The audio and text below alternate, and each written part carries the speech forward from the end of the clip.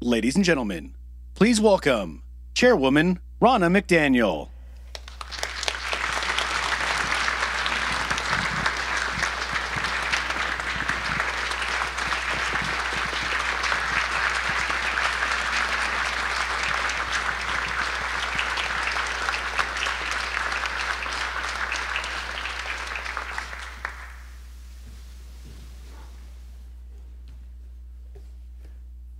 Good evening. Welcome to the Reagan Library and to the latest installment of our Time for Choosing series. We start all of our official programming here with the Pledge of Allegiance, and I ask that you please stand and join me in honoring our flag and all those who serve under it. I pledge allegiance to the flag of the United States of America and to the republic for which it stands, one nation, under God, indivisible, with liberty and justice for all.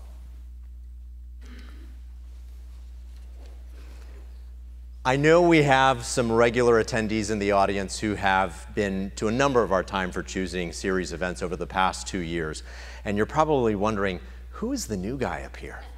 Well, my name is David Trulio. I'm the new president and CEO of the Ronald Reagan Presidential Foundation and Institute, and I'm thrilled to be here.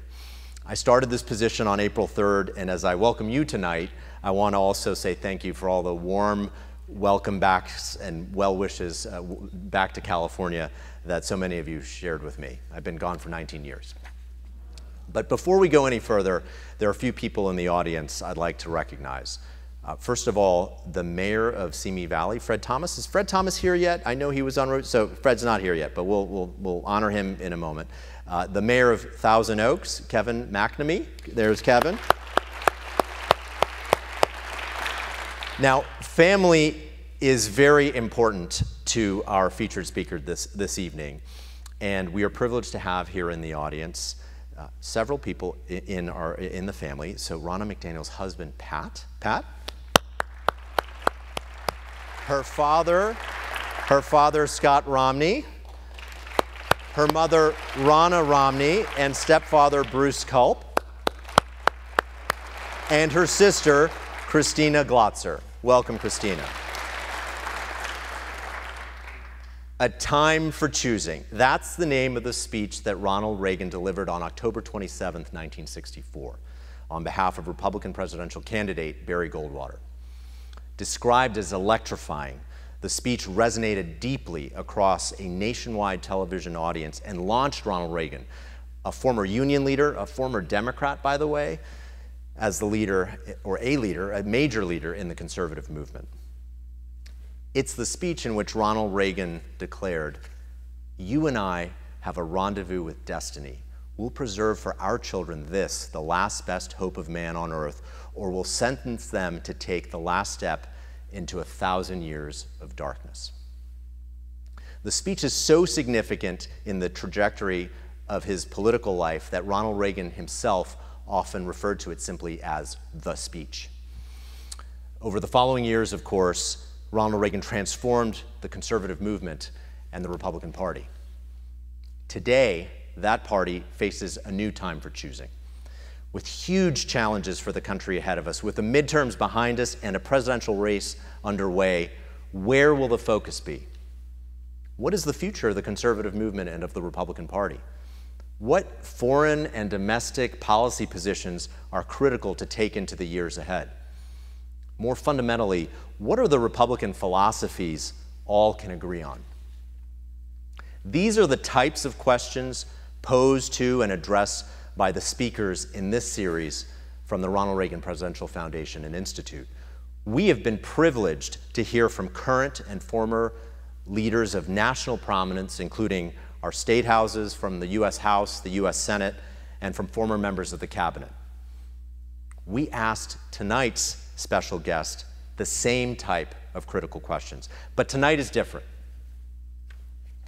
All of those past speakers offered their individual visions for the direction of the conservative movement and the party of which they are members. But it's the job of tonight's guest to actually lead the entire party to victory. That's because Ronna McDaniel oversees the party's vast operations as chairwoman of the Republican National Committee. This speaker series could not be complete without her perspective. It's worth noting that Chairwoman McDaniel began her career as a grassroots activist, the backbone of the party, and she worked her way all the way up to the role of chair of the Michigan Republican Party, where she helped deliver the state for President Donald Trump and the party for the first time since 1988. In 2017, Chairwoman McDaniel became the second woman ever elected as chair of the Republican National Committee. Under her leadership, the RNC has raised over $1.5 billion, made its largest ever ground game investment, built an election integrity unit from the ground up, grown grassroots fundraising to over 1 million individual contributors, and transferred funds to all 56 state and territory parties. I also note with interest, as a Latino myself, that the GOP had the best midterm performance ever with Hispanics last year. And in Florida, Republicans won a majority of the Hispanic vote. Just a few months later, in this past January, Chairwoman McDaniel was elected to a historic 4th term, making her the longest-serving RNC chair since the Civil War. In short, our special guest this evening brings a remarkable perspective on the issues at hand, and we are fortunate to have her here. So please join me in giving a very warm Ronald Reagan Presidential Foundation and Institute welcome to Republican National Committee woman and Chairman Ronna McDaniel. Thanks so much for being here. Thank you. Thank you.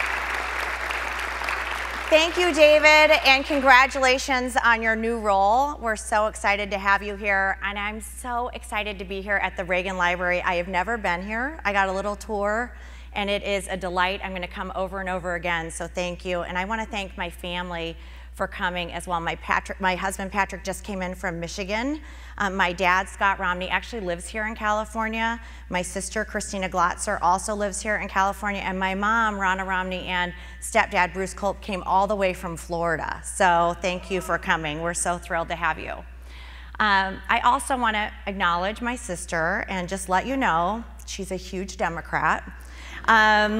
So this is a bipartisan speech, just by her being here. Okay, this is bipartisan. And I wanted to say to Christina,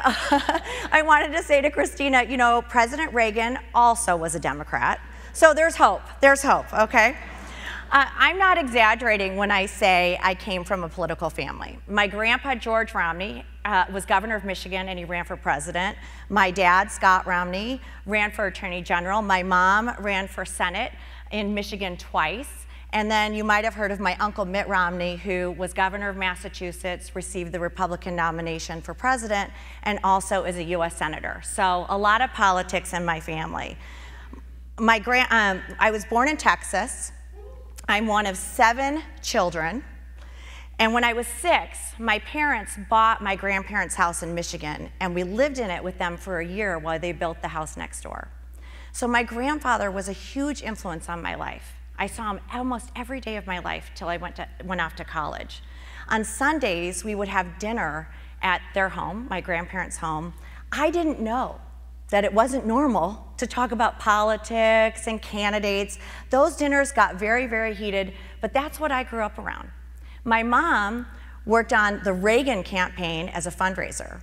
When I was in middle school, she took me and my brothers and sisters to Washington, D.C. to see the White House. We were not going to see President Reagan, but suddenly he came around the corner in the hallway when we were in the White House. It was like lightning struck. I was so excited to see President Reagan. I had goosebumps everywhere. Imagine that feeling, seeing the President of the United States in the White House. We did not get a picture, because none of us had cell phones back then.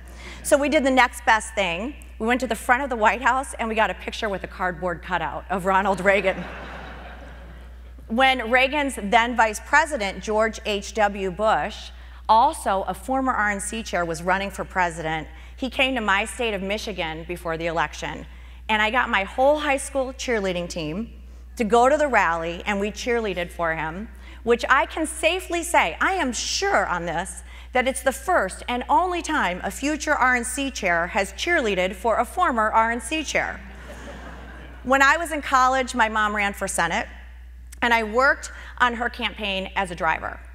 I remember driving her around Michigan, watching her work for our community. I remember watching her talk to voters. And a really important lesson I learned, and something that's so pivotal to the success of the RNC, is the best success comes from a conversation, one-on-one. That's how we change votes. That's how we change minds. Being kind, talking to people, that's how we make a difference. After college, I moved to Washington, D.C., and met a Senate staffer named Patrick McDaniel, who happens to also be from California. We fell in love, we left D.C., we got married, we had our 2 amazing children, Abigail, after Abigail Adams, and Nash, after the Nash Rambler. You won't get that reference, but he's named after a car. We're from Michigan. We moved around a lot before settling back in my home state of Michigan, where I was a stay-home mom. And Michigan was suffering. We were in a 1-state recession. We had a Democrat governor, I want to point that out. And I had friends literally losing their homes and going into bankruptcy. It was such a difficult time for our state. And you guys get this, right? When you're seeing that firsthand, when you see how it affects your lives and your neighbors' lives, I had to get involved. So I ran as a precinct delegate. Then I was secretary of my district committee. Then I served on my state committee.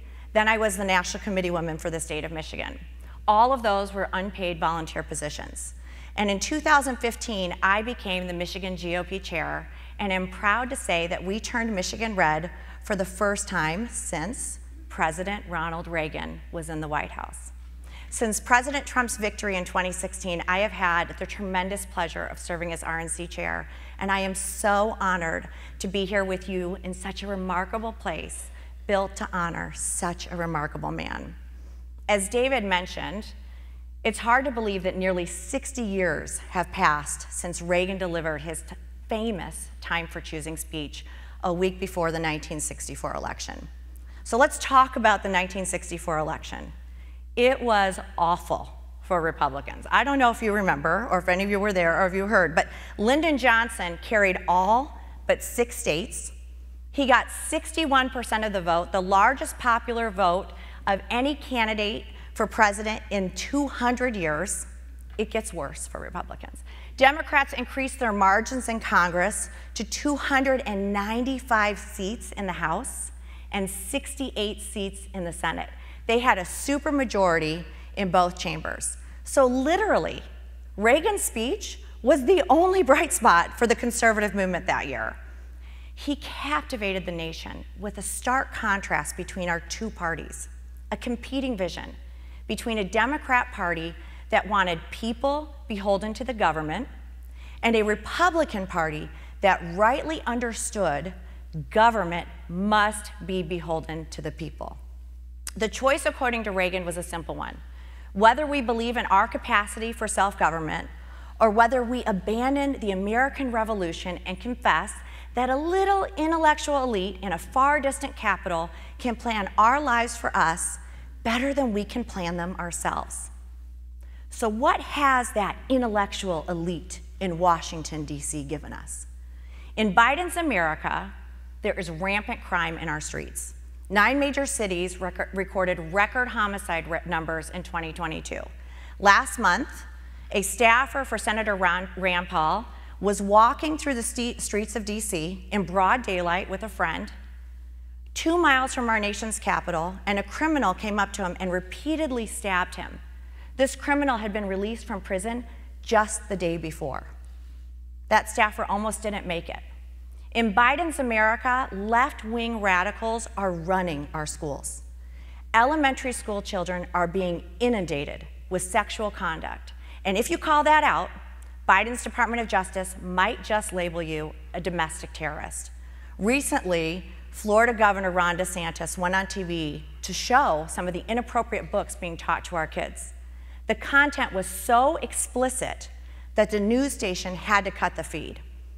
In Biden's America, fentanyl is now the leading cause of death for Americans 18 to 45 years old. Last month, Los Angeles Public Schools, 40 miles from here, the 2nd largest school district in the country, decided to let kids carry Narcan on campus. We all know what Narcan is. It's a drug used to save people who are overdosing. They had to do this because they are losing so many young teens to fentanyl. The stories about fentanyl are so tragic, they are so wrong. A toddler hospitalized for a fentanyl overdose in Oregon. A 7-month-old dead from a fentanyl overdose in Florida. A 2-year-old killed by fentanyl in St. Louis, Missouri. Those stories are just from this past month. Biden's America has given us a broken southern border. This past March, a heartbreaking video went viral of a 1-year-old Guatemalan toddler who had been trafficked by human traffickers on the banks of the Colorado River in Texas. Thankfully, brave Border Patrol agents saved that child. He was lucky. Record numbers of migrants have died in harrowing circumstances at our southern border, all while cartels are making record profits. Joe Biden's America is simply crisis after crisis, sky-high inflation, record government spending, out-of-control energy costs.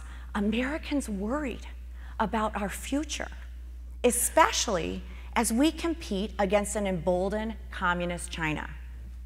The mainstream media will not say it, but I will. Biden and his family are compromised by China. His family has repeatedly sold access to Chinese oligarchs, the same China that is sending fentanyl across our border to kill our kids, the same China who is stealing our kids' data through TikTok, the same China who Biden sold oil to from our strategic oil reserves. This administration is more about putting China first than America first. President Reagan, who understood the threat of communism, would never have allowed that. The choice Reagan laid out in 1964 is before us right here today. In my role as RNC Chairwoman, I'm fighting every day to make sure that our government stays beholden to the American people and not the failed intellectual elite in Washington, D.C. I get asked all the time, what does the RNC do? What do we do? Well, we don't pick the candidates. The voters do. You pick your candidates. We actually don't do the messaging for the campaigns. We don't. The candidate, the campaign, and the pollsters and the consultants, they pick the messaging for what works in their state and their community. So think of it this way. We build the road. We build the road that the cars drive on. You need a good road and a good car to get to your destination. I always say this because I'm from Michigan. Not all cars are made in Detroit. The RNC is focused year-round on building the best road for every candidate, from school board to president, up and down the ticket, through our data, our voter registration, our turnout, election litigation, election security, and minority engagement.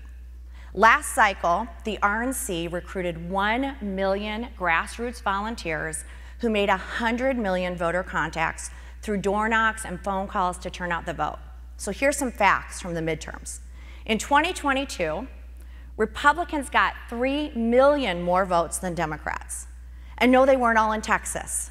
If it had been a presidential year, we would have won the Electoral College in this past midterm election because we were the top vote getter in 3 battleground swing states, Arizona, Georgia, and New Hampshire. We re-elected every single Republican incumbent senator and governor. We flipped a governor's seat in Nevada. And in every single battleground state, except Pennsylvania, a Republican candidate won statewide.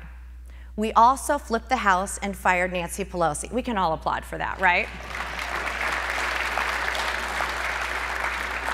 And we hired a Californian, you might know him, his name's Kevin McCarthy, as Speaker of the House. For an organization whose main mission is to get out the vote, the strong voter turnout we saw in 2022 is a good sign for us as we head into 2024. A primary focus at the RNC this last election was also tackling Democrats' ongoing assault on election integrity. So we put 80,000 poll watchers and poll workers on the ground in key states. And contrary to what you might hear, we did ballot harvest where the law allowed it.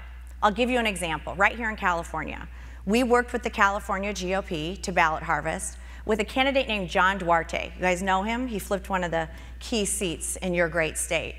We identified 18,000 voters, strong Republican voters, that hadn't voted during that wide window of early voting here in California.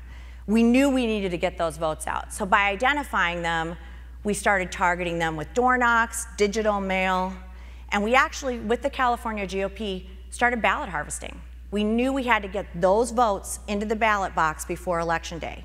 John Duarte won by just 564 votes. That's what a good infrastructure, a good road, and a good candidate gets you. Our approach to election integrity is this. We're going to fight bad laws in the courtroom. I don't like ballot harvesting. I don't like ranked choice voting. We're going to fight it in the courts, but we're going to deal with the rules that we're given in the field. We're going to play by them. We need to look ahead to 2024, and we need to ensure that voters bank as many votes before Election Day as possible through mail voting, early voting, absentee voting, and ballot harvesting when it's legal. If we only vote on Election Day, we will always be playing catch up to the Democrats. Banking votes early needs to be the focus of every single Republican campaign in the country, and the RNC will lead the charge. Now, if you listen to Democrat leaders and their allies in the media, anyone who questions the integrity of the election is crazy, fringe, an election denier. So let's talk about Georgia. Remember what they said about Georgia when they passed a voter ID law. It was Jim Crow 2.0. It was voter suppression. President Joe Biden flew to Georgia and said anyone supporting voter ID was on the side of Jefferson Davis. Democrats were so offended by the idea of showing your ID to vote that they invoked the Civil War, racism, and division to score political points. Joe Biden, Stacey Abrams, Raphael Warnock, Chuck Schumer, they all claimed it was an attack on early voting. They lied. They lied. The law passed, and guess what happened? Early voting skyrocketed, especially among minority voters.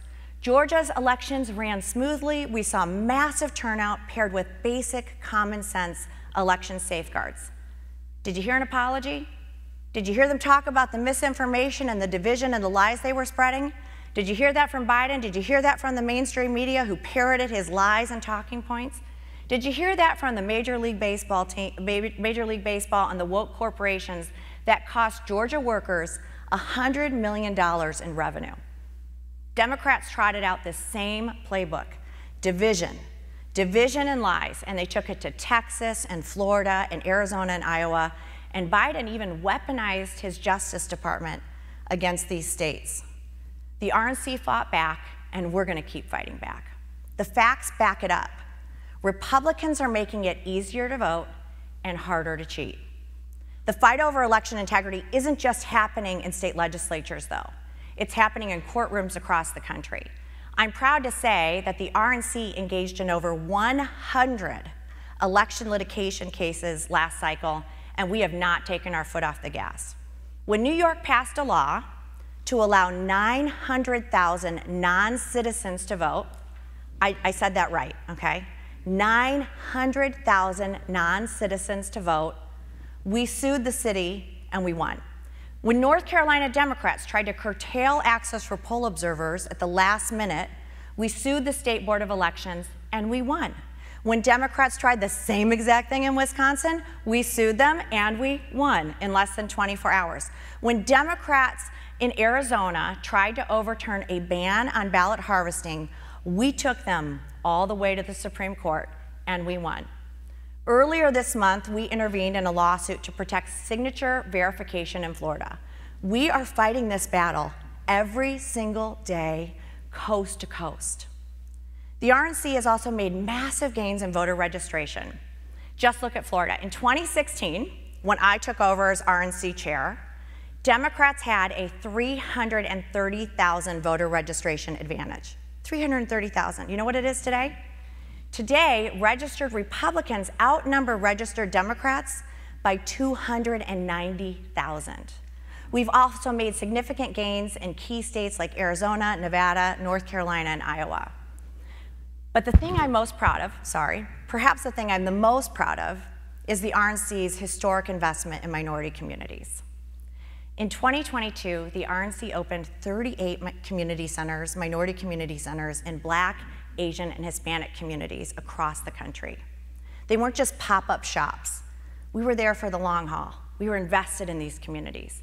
We held events like financial literacy classes, food drives, formula drives, school choice events, and citizenship ceremonies. We put down roots in communities that Democrats have spent decades taking for granted. These centers helped deliver real wins that flipped the House. We are seeing a change happen. I hope you're seeing it. The data proved it, especially where we had these community centers. In 2022, Black voters moved to the Republican Party by 4 points. Hispanic voters moved to the Republican Party by 10 points, and Asian voters came to our party by 17 points. Congresswoman Monica de la Cruz campaigned out of our Hispanic community centers in the Rio Grande Valley. She won her district by 8.5 points. That's 3 times more the margin that the same district got in 2020. Congresswoman Michelle Steele and Congresswoman Young Kim, both from California, you may know them, they campaigned out of our APA Community Center in Orange County. They increased their vote by nearly 10 points. Congressman Juan Ciscomani, I love this story. He's from Arizona's 6th district, and he won in 2022. When he came to our Hispanic Community Center, he brought his dad one day. And his dad said, Juan, I don't know if you remember this, but this is the exact parking lot where I used to wash cars to make extra money for our family. And now, this same place is going to help send my son to Congress.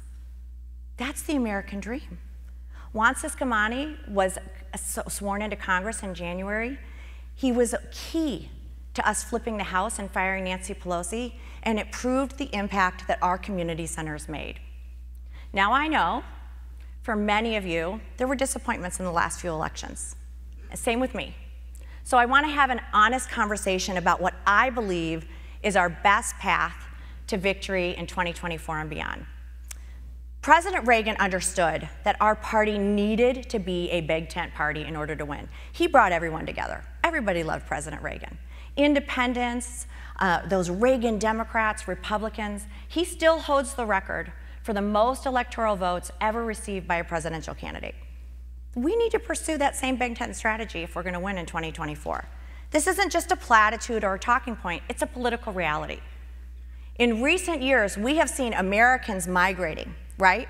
They are leaving Democrat states. I hate to say that. They're leaving California, they're leaving New York, and they're migrating to red states with Republican leaders. They're going to Florida and Tennessee and Texas and South Carolina. So it means 2 things. One, it shows that Republican policies work. People are going where Republican governors are. There's a reason that 9 out of the top 10 states for jobs recovered since the pandemic are led by Republicans. But number 2, and this is where it's critical for 2024, it means that red states are getting redder, but blue and purple states are getting bluer. So this has huge electoral implications, especially when you factor in the rise in independent voters. When Reagan left office in 1988, 33% of Americans identified as independent. Now it's 42%. We need to appeal to independents and those Reagan-Trump Democrats if we're going to win the White House in 2024. So if we get tunnel vision and we focus on, oh, we only need to turn out our base, or we can win the White House through red states, we're wrong. We can't. We're going to need a blue and a purple state, and we're going to need independents to take the White House back. Now, when the Reagan Institute invited me to speak to you, they also asked that I touch on Reagan's 11th commandment. We all know it, right? Thou shalt not speak ill of any fellow Republican. We can all say it together. Thou shalt not speak ill of any fellow Republican. Reagan's message wasn't that Republicans needed to be monolithic or that we're not going to have spirited policy debates, and he knew that we were going to have disagreements that weren't going to be in private. After all, we're about to go into a primary process. But his message was, fight as hard as you can in the coming primary for your candidate or for yourself, but be against only those we must defeat in November. Even after his bruising fight floor on the convention in 1976, President Ford invited Reagan up to the stage and asked him to speak. And Reagan delivered an impassioned speech calling for unity. He said, "We must go forth from here, united, determined." If we're going to be successful in 2024, yes, we're going to need independence, but we're going to need all of us. We have to be united. If we're shouting at each other and being vitriolic at each other and pushing each other away, we're doing only what the Democrats want, and nobody will hear what we stand for. Now, I've had my fair share of experience when it comes to spirited primaries. When my mom ran for Senate in 1994, I was just 21 years old. I was a driver on her campaign, and it literally divided my family. My grandpa, who I loved, who I adored, who was such a huge influence in my family, endorsed my mom's primary opponent, Spence Abraham. My dad, Scott, and my uncle Mitt, who was running for Senate in Massachusetts, came to Michigan to endorse and campaign for my mom, and it was an incredibly tight race. And she lost, 52-48. The morning after the primary, my mom was invited to hold a unity breakfast with her opponent, Spence Abraham. I cannot overstate how much I did not want her to go to that breakfast. I was so mad. I was so hurt. It's almost harder sometimes when it's against your own party, right? I begged her, "Mom, don't go. We don't want him to win. Please don't go." But she went anyway. And she hoisted Spence's daughter in the air and pledged to do whatever she could to help him win in the general election. I can't even imagine how hard that must have been for her. But she put our party and our country above her personal pain, and Republicans won that seat for the first time in 2 decades. To this day, that is probably the most difficult experience I have ever had in politics, ever. I forgave my grandfather, I loved him, and our family healed because we understood family is more important than politics. Now, I tell this story. Why do I tell this story, right? We're about to go through a bruising primary, guys, probably. We're about to have some rough and tumble times. But we have to come together as a Republican family, despite our differences. And that's the only way we can defeat the destruction and devastation that Joe Biden is unleashing on the country we love. Abraham Lincoln wisely said, "A house divided against itself cannot stand." That is true for our party. Now, I am Mitt Romney's niece, and I was appointed chair of the RNC by Donald Trump, okay? I would support both of them if they were the nominee against Joe Biden in 2024. I don't know if they'd support each other. As someone who literally has the entire spectrum of the Republican Party in my body, we have got to put aside our differences. We have seen what being divided has meant just this past election. In states like Arizona and Georgia and New Hampshire, we lost races not because of Democrats or independents or ballot harvesting or anything other than Republicans refusing to vote for Republican nominees. If we let rigid ideological purity tests define who can join our movement, or we allow personal animus to divide us, we will be no better than the left, and guess what? We will lose again and again. What we have in common is far more than anything that separates us. Remember what Reagan said. We need to be against only those we must defeat in November. President Ronald Reagan wouldn't even recognize Biden's America. Biden is failing our country at every turn. Imagine how Reagan would have reacted to Biden's school lockdowns during COVID. A president who fought for freedom in Europe would never have let our kids be locked up at home. For me, school lockdowns are personal, and it's a vivid example of Democrats failing our children. I'm not a scientist, but I am a mom, and I can tell you firsthand, government-mandated virtual learning did not work. I had to help my teenage son through virtual learning. I saw how hard it was. I saw how our kids were put last. I watched the frustration as my husband helped my son complete a virtual metal shop project. I want you to process that for a minute. Yes, it was a virtual metal shop project. That is an ornament that never made it on the McDaniel Christmas tree. Imagine the impact on the kids who didn't have someone to help them, like my son did.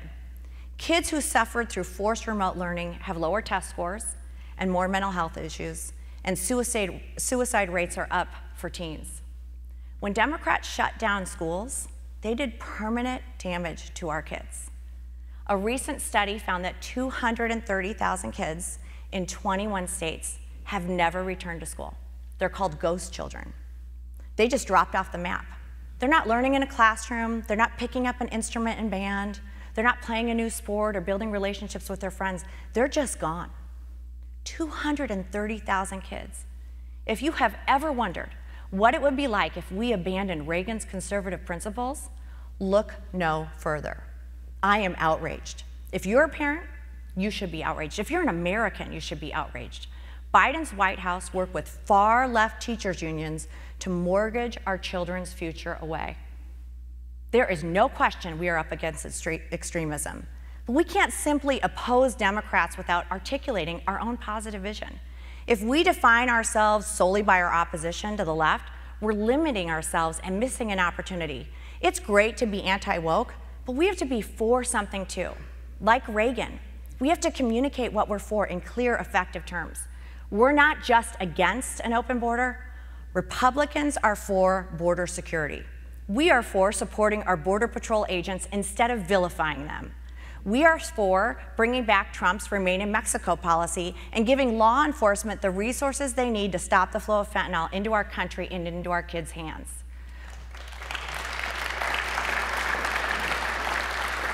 We're not just against pro-crime policies. Republicans are for safe communities. We fully support our brave police. We want criminals punished instead of protected by radical DAs, and we stand for judicial reform that deters crime instead of encouraging it. We're not just against Biden's failed tax and spend agenda. Republicans are for prosperity. We believe that you know how to spend your money better than the federal government does. We want to cut taxes, unleash American energy, and protect small businesses from overzealous big government attacks. We've seen what happens when we let Democrats define who we are and what we stand for. Let's talk about abortion, which has become a huge issue coming after the Dobbs decision. In 2022, a lot of Republican candidates took their DC consultants' bad advice to ignore the subject. Then what happened? Democrats spent $360 million running ads filled with lies about abortion, and most Republicans had no response. When you don't respond, the lies become the truth. Democrats and Republicans alike knew Roe v. Wade was inherently flawed from day one. Even Ruth Bader Ginsburg described it as, and I quote, heavy-handed judicial intervention that was hard to justify. The Dobbs decision was the correct one. It did not ban abortions, like the left led voters to believe. It rightly returned power to the people and their elected officials. Our party fought for 50 years to overturn Roe v. Wade. The Dobbs decision was and is something to celebrate. For too long, our country was too comfortable with widespread abortion on demand with few limits. The Roe decision made America the abortion capital of the world, and it put us in a category aside North Korea and China. Most Democrat leaders refuse to endorse even the most basic limits on abortion. They support taxpayer-funded abortion, something the president opposed until recently. They support letting minor children get an abortion without parental consent. They even support gender-selective abortion and abortion up until a due date, a baby's date of birth. This is fundamentally out of step with most Americans. Polling shows that when the choice is between a Democrat who wants zero abortion restrictions and a Republican who supports protecting life at 15 weeks, we win by 22 points. 72% of voters, including 60% of Democrats, support protecting unborn children after 15 weeks, when a baby can start feeling excruciating pain. 47 out of 50 European countries limit access to abortion after that same cutoff. We are the pro-life, pro-woman, pro-family party, and we can win on abortion, but that means putting Democrats on the defense and forcing them to own their own extreme positions. They are out of the mainstream, and we have to make sure the American people know that. Just as Reagan was the great communicator, we have to be great communicators. Republican candidates right now are trying to do that, right? They are out there working hard to get the nomination for our party. And in 4 short months, the RNC will host its first primary debate in Milwaukee. 4 months that's happening. While there are many announcements still to come about future debates, I am honored to be able to make one really important announcement here today. The second presidential primary debate will take place here at the Ronald Reagan Presidential Library in Simi Valley, California.